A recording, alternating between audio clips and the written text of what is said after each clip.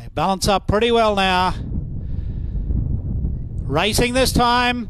In the end, a pretty good line out. Carudo's going to settle out the back with Collet Spirit. Rejoice fill the bridle quickly with Telephone Booth, and Shady Vale Storm is booting up there in the early stages. And Devil's Throat is looking to get in. Gentle Prince going ahead of those. Followed next by Torbreck, who's pulling hard back on the inside. Next one along is Bold Pedro with Carudo back to third last. Collet Spirit second last. And last of all, Selling Sunset. Onto the course proper. 900 metres left to run. And Rejoice is having a picnic up front. Bubba Tilly sets back on the steel, prepares to lead the back straight, gets the margin out to a length over Gentle Prince. Third is Shady Vale Storm. Fourth is Telephone Booth. Onto the Warrego Highway side of the track in the Cup. Next is Torbreck getting a nice run, fifth on the inside. Then comes Devil's Throat posted there. On the outside is Bold Pedro. Then Carudo held up about four back RIR. Then Selling Sunset about to get to the outside with Collet Spirit, but it's Rejoiced enjoying a lovely run up front. Now he's gone for home.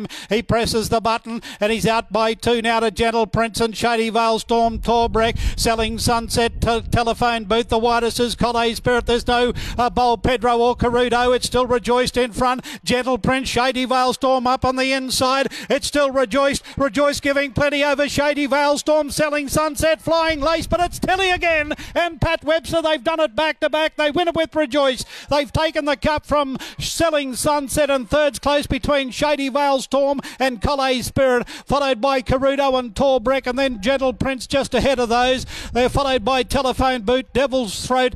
Bold Pedro put in a bad run, and he's finished near the tail of the field in this year's Dalby Cup.